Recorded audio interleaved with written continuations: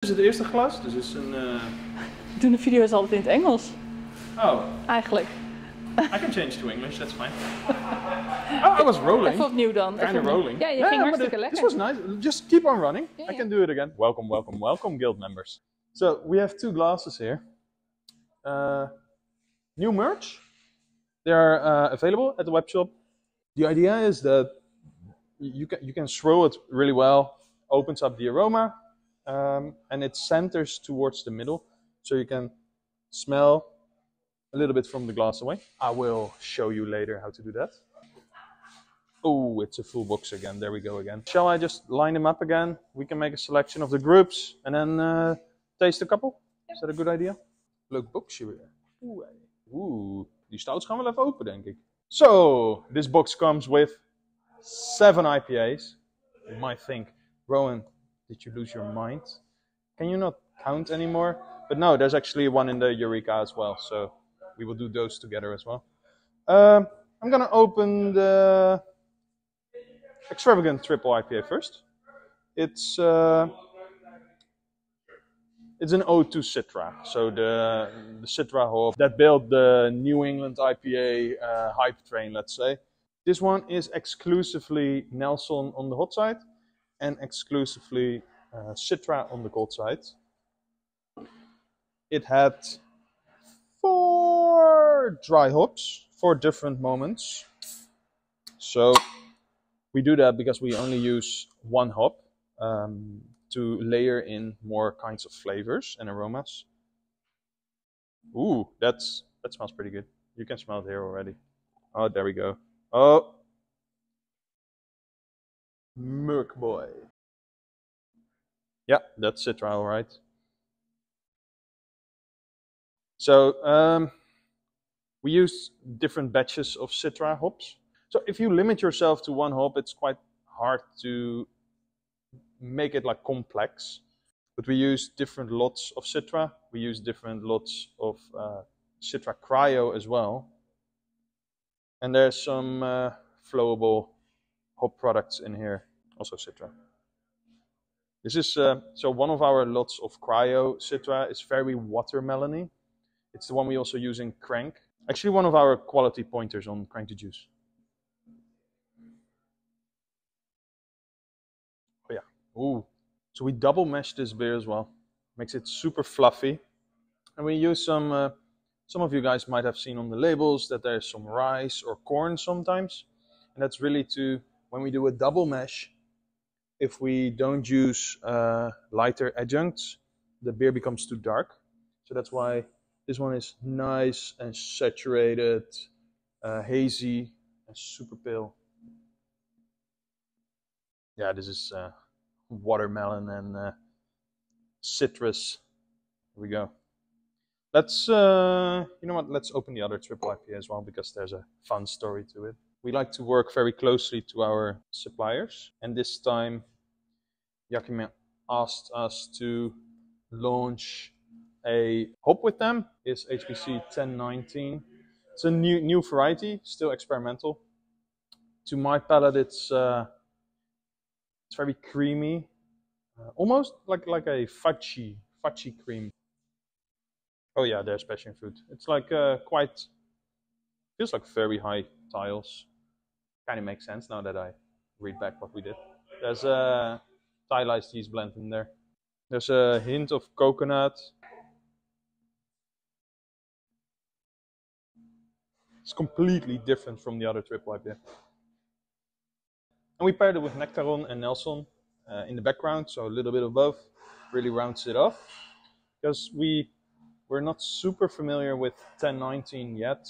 We thought we'd bring some familiarity in there as well, just to be sure that we know what the beer is going to be. It has the creaminess, the caramelly fudge, coconut-tiness, combined with the HBC 586.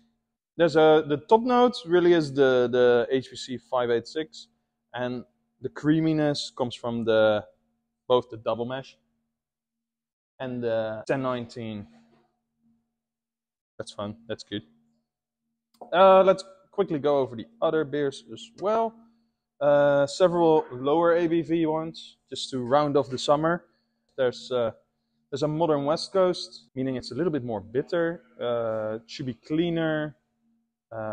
In Dutch we would say a bit strakker. That was actually the goal of the beer. The modern twist to it is that it's super light, it's very drinkable, but we also use modern hops. Citra, Mosaic, Nelson.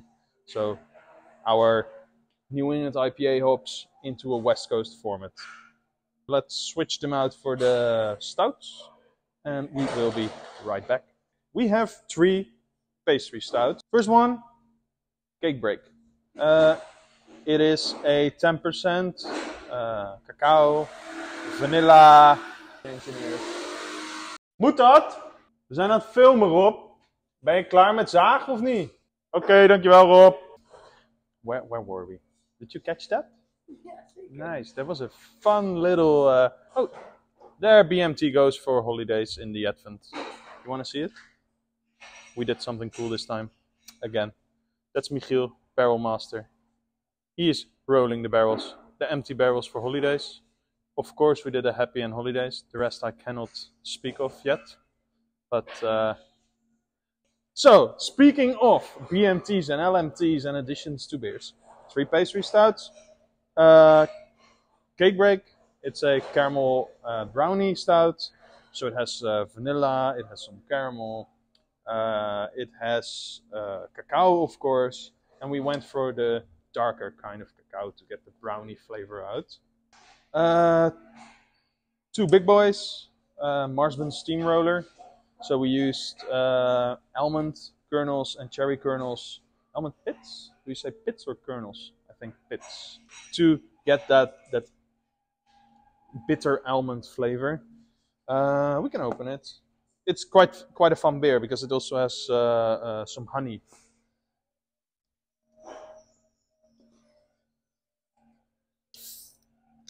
There we go. There's a nice... Ooh. Thick, as you're used to. Hoppakee! If you remember Greed from our 7-year anniversary, this has much of the same aroma. Oh yeah, the honey gives it that simple sugar sweetness that it really needs to be reminiscent of a marzipan. But it's all balanced by very, very potent espresso beans. That's fun. Let's open the other one immediately as well. Because this one also has a little bit of back sweetening, but in a completely different way. It has raisins. So we steamed the raisins. So what we do is we fill the addition tank with raisins. Then we put some hot water in there. So they are submerged. And then we pump steam into it. So it boils for a very long time. Meaning that the raisins are completely destroyed and you get kind of a molasses, which really smells like muscatel. Oh, there we go. Yeah, it has the raisins, the cinnamon. And we really went for a more bakery. So this is more like a simple, sweeter stout. And this is more a stout with a lot of toasted character. We wanted it to have the bakery spring out, like the cinnamon bun. You go to a bakery in the morning, have a coffee there, have a cinnamon bun. That's the idea for this beer. You can also see the foam is a bit darker. Yeah, that's tonka and cinnamon. There we go. Yeah, that just tonka to me is that almondy, toasty, bakery vibe. Yeah, great. This is you can see the foams next to each other. There's a bit more trouble coming up. It's because it's a bit sweeter, and this one is a bit darker. I think that's it for the pastry stouts. Let's move on to the non-stouts. The non-stout, non-IPAs. We have a Belgian Quadruple, and we have a herfstbock. So I will just open the Remblock first. We wanted the beer to be the darkest bock on a bock festival, as a reference to our stout brewery history.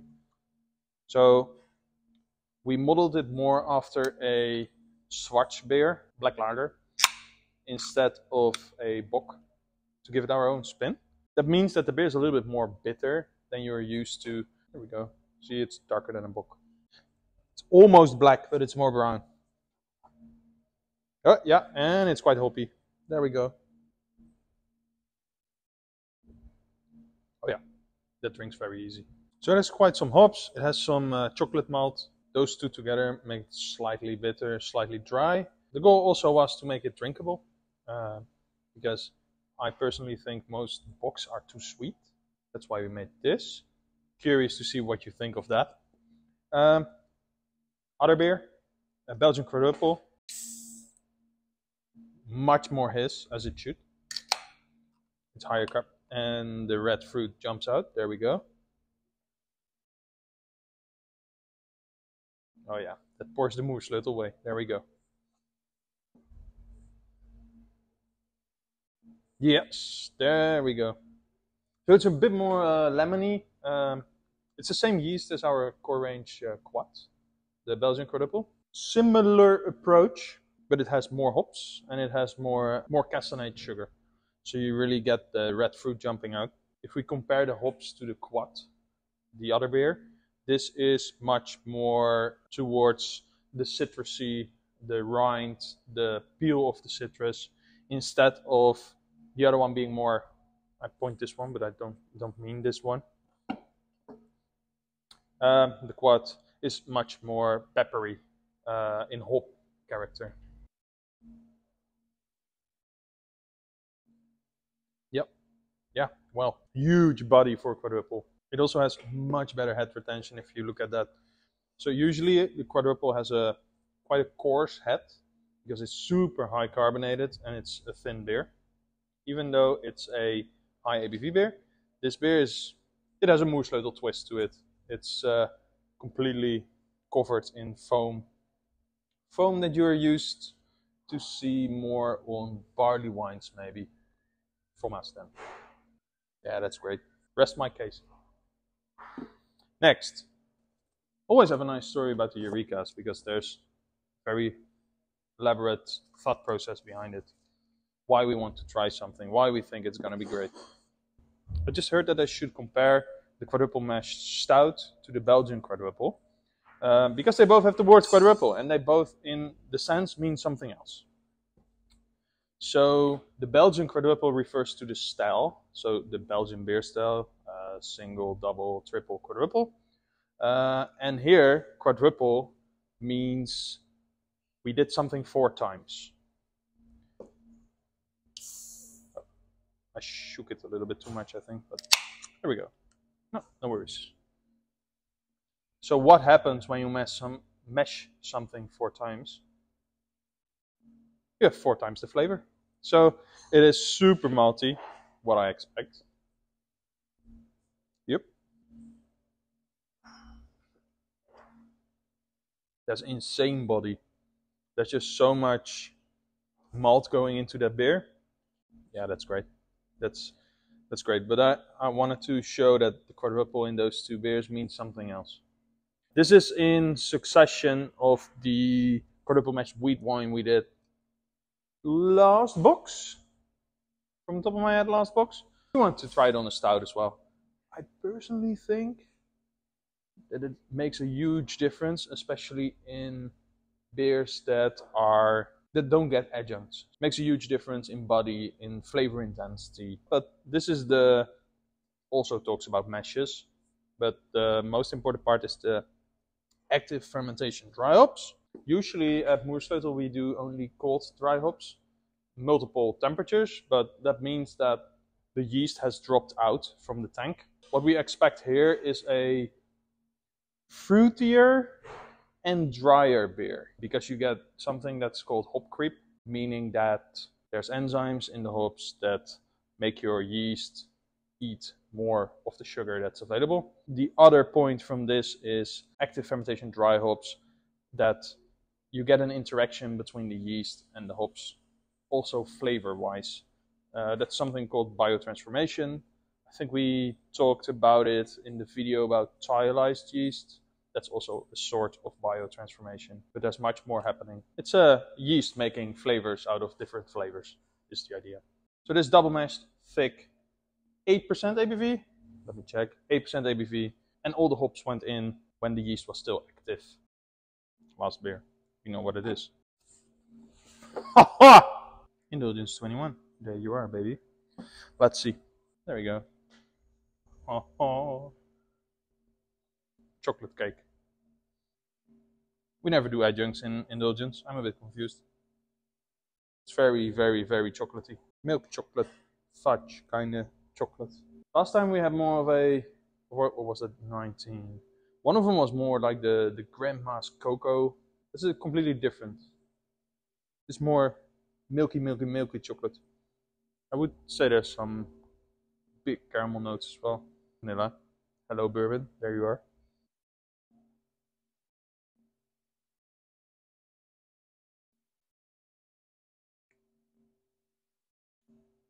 Oh yeah, the brandy. Makes it smooth, makes it very friendly. Bourbon sometimes has an edge to it because it's a grain distillate. Brandy is fruit distillate. This is great. There's something I have a hard time picking out. Yeah, there's something yeast estery or something that a yeast, not with stout. There's a part of this base beer that's not stout. Somehow you can pick that out because it has something more yeast character. Yeast usually comes out more in beers that don't have roast. They express themselves a little bit more. So that's why we put a barley wine on barrels or a multi-grain wine on barrels with an English yeast because it really gives something extra, and that's what I was picking up here. That's fun. It makes it a little bit more interesting than your usual brandy and bourbon beer. It makes me go back because it's interesting.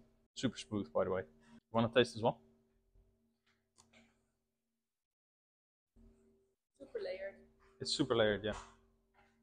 That's because it's not only stout, but there's part of it is also multi-grain wine. That one is on Wyoming whiskey or bourbon with an English yeast. You get a little bit of that fruitiness.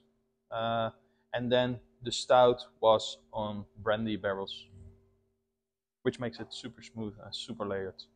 So I'm gonna probably go back to brewing the Advent calendar now. We are now in the midst of fermentation, packaging. The stouts are all packaged already. Working on the IPAs now.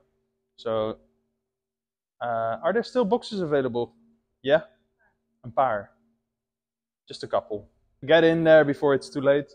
I'm gonna say Proost Sleutelaars.